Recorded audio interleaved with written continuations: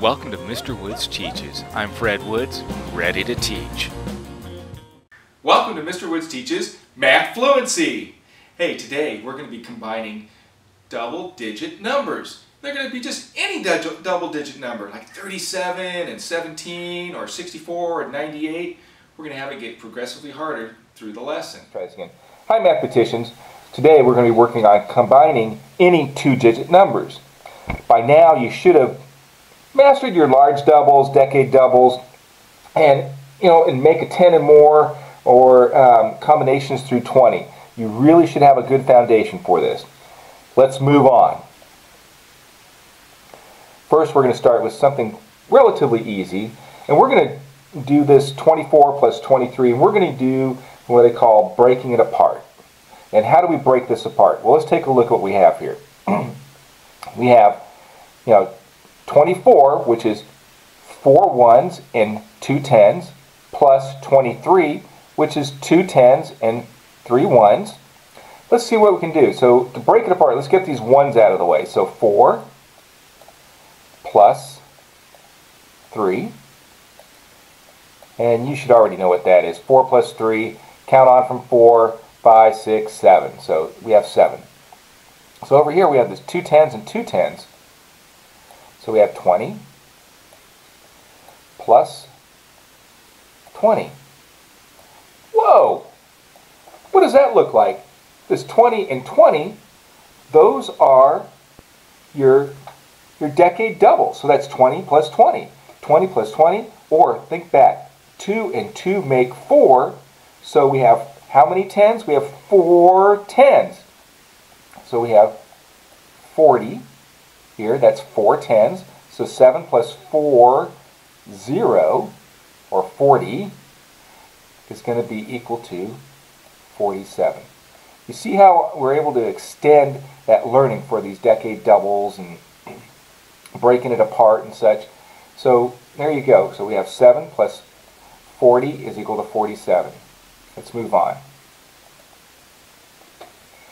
Something similar, 39 plus 36, you're like, hey, I can break it apart and make it there. But remember, I want you to do it your way. I'm just showing you some methods for trying to figure it out. You don't need to do it many different ways.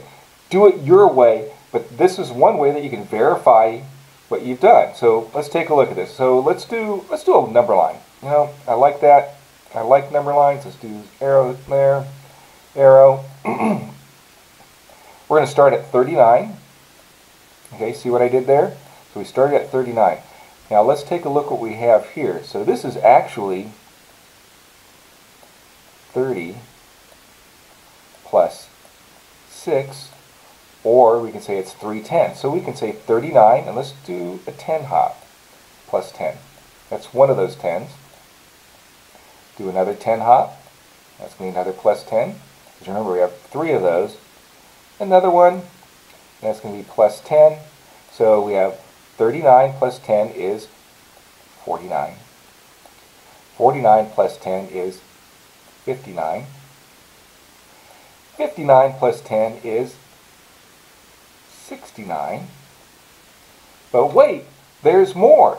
We have these 6 ones right here. So we can do it all at once at 6, but let's do it one at a time. So we go 1, 2, 3, 4, 5, 6. So those are all plus ones. So let's count on from 69. 70, 71, 72, 73, 74, 75. So there we go. So the answer is 75. Just another way to show your work. And to help you figure it out. You don't have to do it all in your head. Put it on the paper and do your work. Let's take a look at the next strategy. We're going to do vertical addition. But wait, it's not vertical. We have 47 plus 68. That's the same as 47 plus 68. But we're not doing the standard algorithm first. We're going to do vertical addition. So if you recall, we have these ones here. So it's 7 and 8 ones. We could say, well, wait a minute, that's close to either you know, your doubles with 7 or your doubles with 8. Choose the one that works best for you. I'm going to go with 7s because I know that 7 and 7 make 14, and then I have another 1 here, so that's going to be 15. So there we go. So we have 5 1s. Oh, look at that. That's a 10. Whoa! What's up with that?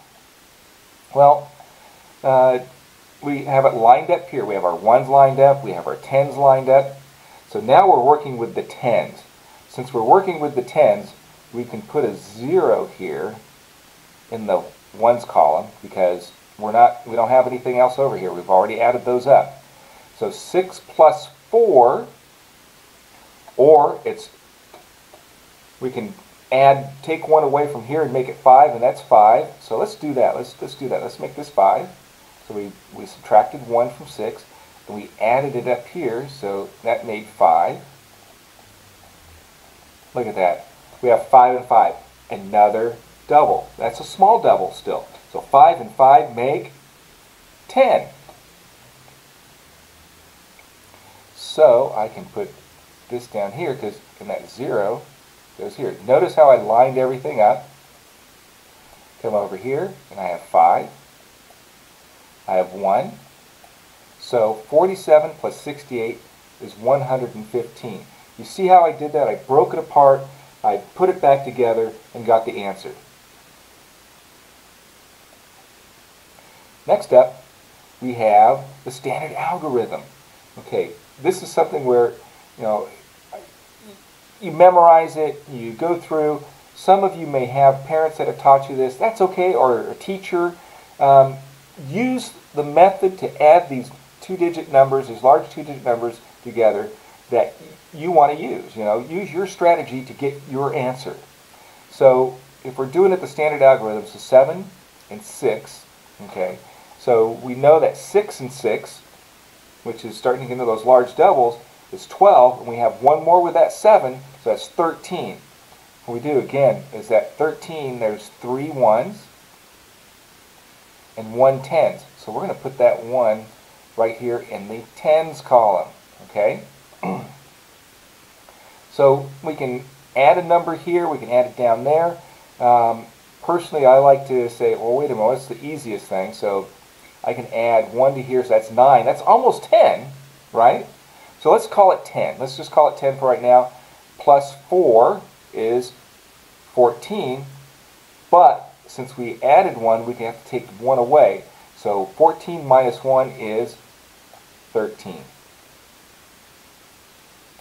So you see how we came up with that?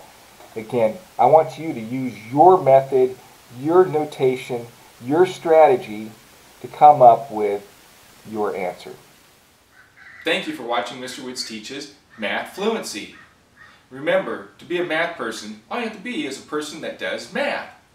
Like, share, and comment, then subscribe to Mr. Woods Teaches. Up next, you're going to be combining large numbers. It'll be like 1,247 plus 333 or 597 plus 998. See you next video.